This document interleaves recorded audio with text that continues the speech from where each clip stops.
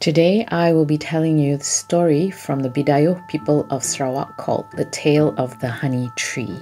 Come join me.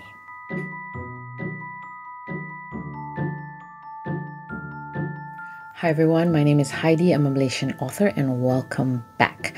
For the past few weeks, we've been looking closely at this theme of sibling rivalry, which was one of the themes I highlighted in the episode on Bawang Putih, Bawang Merah, which I think is episode 27. I'll put a link down below to that episode if you want to have a look. If you recall, there were other themes from that story, and this week I wanted to look at the theme of maternal protection in the form of a magical object.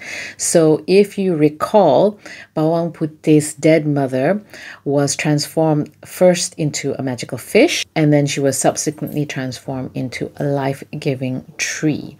So once again, if you haven't seen that episode, I urge you to have a look at that episode so that you can follow the themes that I'm going to talk about. So during the course of researching that story, Bawang Putih Bawang Merah, I came across another folktale from the Bidayuh people of Sarawak. The Bidayuh people are an ethnic group who live in Sarawak. And this story has a similar theme. This story is called The Tale of the Honey Tree. Let's listen to that story. Once upon a time, there was a boy called Sijurai who lived in a longhouse deep in the jungles of Sarawak. His mother and father had passed away a long time ago, and the poor orphan only had his grandmother to care for him. But that was all right because at least he had someone, and his grandmother did take very good care of him. According to the customary law of this longhouse, people in the longhouse were supposed to take care of those who had fallen on bad times. But the chief of this particular longhouse was greedy, he was cruel, he only wanted to look after his own family. One day, someone from the longhouse found some honey, and as with the custom of the people of this longhouse, they laid out a huge banana leaf. They placed the honey on that leaf, and everyone in the longhouse took their share of the honey. All the children squealed with joy as they tasted the sweet treat, but there was one child who did not get his share, and that was Sijurai. No one bothered to give him any honey. No one bothered to call him over. They thought he was just a poor orphan and that he didn't deserve this marvelous treat. Sijurai watched from behind a bush as everyone enjoyed the honey, and he waited until everyone had gone. He went up to the banana leaf to see if there was any honey left over, and to his joy, he saw that there was a tiny little drop of honey. He gingerly picked up that drop of honey with his finger, and he was just about to taste it when he remembered his grandmother. So being a good boy and loving his grandmother so much, he ran to find her. He said, "Grandmother, look, I've got some honey to share with you." The grandmother looked at the tiny drop of honey on his finger and she said, "Why have they given you honey like that? Usually they must put it on a banana leaf." And Sijurai replied, "Oh, they didn't give me the honey. I had to wait till everyone finished, and then I took what was left over." When grandmother heard this, she was so sad. She was so upset that they were treated so cruelly by the people in this longhouse. And then she became angry. Her face turned red, and it made Sijurai quite frightened. She told Sijurai, "This is a cruel longhouse. We should move away. They no longer care for us." And Sijurai said, "It's okay. I don't mind. I just wanted a tiny taste of honey." And the grandmother said, "Sijurai, listen to me. One day I will no longer be here. And when that day happens, you must look for me. I will be waiting for you at the second bend in the river." Sijurai was scared. He didn't want his grandmother to go away. He didn't want her to leave him. He promised that he would look for her, but for the next few days, he stuck to her like glue because he didn't want her to leave the longhouse. But one day, he had to go out. He had to find food for them. And when he returned, grandmother was gone. He ran around looking for help. He ran to the chief. "Please, can we look for my grandmother? It is getting late. I'm scared that she is lost in the jungle." The chief said to Sijurai, "The sun has already set. I'm not going to risk any of my men to look for that old, frail woman. The very next day, Sijurai ran out of the longhouse. He searched for his grandmother, and then he suddenly remembered what she had said. So he went to the river. He went to the second bend of the river to look for her, but she was not there. Feeling distraught and upset, Sijurai fell to the ground and began crying his eyes out. He was so sad that his grandmother was gone. Just then, the breeze began to blow, and he could smell his grandmother's lovely smell. He looked up and he saw a magnificent tualang tree. A tualang tree is the tallest tree in the rainforest. He looked at the tualang tree and then was surprised when it suddenly spoke. It said, "Sijurai, why are you crying? I am right here." Sijurai wiped his tears and looked at the tree. "Grandmother, is that you?" The tree replied, "Yes, this is your grandmother. I am here. I am the tree that you see in front of you." The branches of the tualang tree moved as if it was waving to him, and the breeze brought the sweet, warm smell of his grandmother.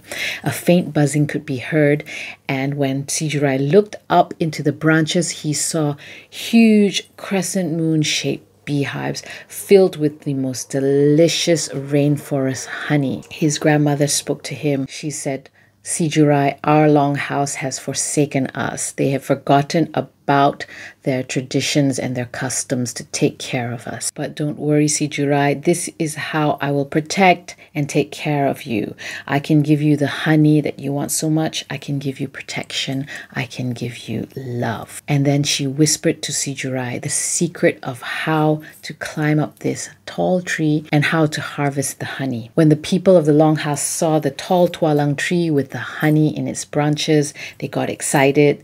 They were planning to climb the tree and take the honey. But every time someone tried to climb the tree, they fell down and hurt themselves because the tualang tree is the tallest tree in the forest and it's got quite a slippery bark. So there is a way of climbing it, but these people didn't know how to climb it. Only Sijurai knew how to climb it because his grandmother had told him the secret. Sijurai decided to climb the tree. He used his grandmother's secret to climb the tree. He got up there. He cut down some honeycomb and he came down with some beautiful, delicious honey. And when the people of the longhouse saw the honey, they licked their lips and they said to Sijurai, "Aren't you going to share that honey, Sijurai?" Sijurai looked at the people of the longhouse. He said to them, "I'm not going to share this honey with you. You had honey yesterday and you refused to share it with me. You didn't even think of me. So I'm going to take this honey and I'm going to move out of this longhouse. I'm going to find a new family. I'm going to find a new longhouse." And that is exactly what he did. Sijurai left for his new life, and with the protection of his grandmother, he was always blessed with honey from the magic tualang tree, which he shared with his new longhouse family. The end. This folktale originates from the Bidayuh people of Sarawak. So before the arrival of organized religions like Christianity and Islam, the Bidayuhs and many of the ethnic people in this area, they held animistic beliefs. So they believed and prayed to the spirits of the natural world. So their way of life was governed by their adat, or their customary law, which defines and instructs them on how to survive in the challenging environment of the rainforest. So when you're living in the jungle, you will face periods of crop failure, illness, and threats from other longhouses, which meant that it was really important for the community to be united in order to survive. It's not surprising that the core element of this adat, this customary law, is a strong sense of communal sharing and equality, which encompasses the longhouse cultures of most of the ethnic people in East Malaysia. In this regard, it is quite common to share whatever bounty, whatever food and resources are available, such as meat from a successful hunt, bounty from the harvest, and jungle delicacies such as wild honey. So the whole unit of the longhouse basically functions as one family. So just in case you're not aware, a longhouse is where many of the ethnic people in Sabah and Sarawak live. It is what it sounds like. It is basically a very long house. but each family gets their own room. Many families live in this longhouse, and they are under the protection of a longhouse chief who leads these people. So this longhouse comprises of different families, many different families, but they all should be one unit, one family working together. So if one family falls on hard times, everyone in the longhouse is supposed to look after them. Obviously, this did not happen in this particular story because Sijurai was excluded simply by being a poor orphan. They refused to even call him to come and have some honey. So he was deemed unworthy. And when the grandmother went missing and he pleaded for help, no one bothered to help him. So once again, we see how scarcity and this fight over limited resources play a big role in these kind of stories. Sijurai has to literally fight for that tiny morsel of honey from the other occupants of the longhouse. Living in a traditional longhouse, Sijurai and his grandmother should not have to compete over food, shelter, and protection because under normal circumstances, the adat should have protected them. However, in their longhouse, this adat was disregarded, and as a result, Sijurai was left unprotected and subject to abuse and neglect. As I mentioned before, fight over limited resources or scarcity forms the basis of the most riveting fairy tales, since the search for food, shelter, and safety is a basic human need. This is why so many fairy tales center around food and being fed. Allowing a child to go hungry can lead to overwhelming feelings of insecurity for that child. They can feel worthless and empty. So to be fed, to go to sleep with a full stomach is a sign that you're looked after. To not be fed, to go to sleep hungry, to be deprived of something as basic as a meal signifies the opposite. So you can imagine how this particular story can really resonate with small children. During the course of growing up, children discover that the world is fraught with pitfalls and that they must keep their wits about them if they hope to avoid major disasters. Fairy tales, in addition to everything else, represents a way for children to practice their problem-solving skills. The dilemmas faced by the main characters, the protagonists in fairy tales, teach children they can succeed in the world if they draw on their inner resources, because the solution to the problem often lies within themselves. In the tale of the honey tree, Sijurai is the runt of the litter. He is the poor orphan that no one thinks about, and yet he is resourceful in finding the honey tree and being able to climb and harvest the honey. No other person from the longhouse can do this. So this is quite a useful and comforting message for children, because all children feel at some point in their lives unloved and passed over by their parents. So a story in which the weakest member of the family emerges victorious can be comforting as well as uplifting. Let's talk about the honey tree and its similarity with the tree in Bawang Putih Bawang Merah and the tale of Yishan from China. So the tree, with its life-giving properties and its connection to the earth, is a common theme in these kind of stories, symbolizing the spirit of the good mother. Reaching from beyond the grave, she offers comfort and protection to the child, letting them know that they are not alone.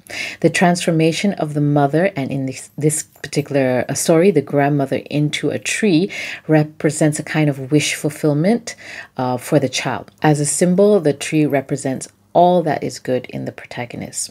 It basically fulfills a universal need in children to feel that they are loved and cherished, to know that someone will always have their back and will be there for them. Listening to or reading these tales, a child will be comforted, and it helps them to lessen the fears of maternal loss. The idea that people who die can be an ongoing source of comfort is quite a difficult concept for children to grasp, but it can be easily illustrated in stories like Bawang Putih Bawang Merah and the honey tree, which is why these types of fairy tales and folk tales are so important and should be told to every child. The tale of the honey tree shares the same theme as Bawang Putih Bawang Merah, in that the suffering and unfair treatment of the two protagonists has caused them to take active steps in order to secure their future. In the end, Sijurai goes through a transformation in his character from being a timid orphan boy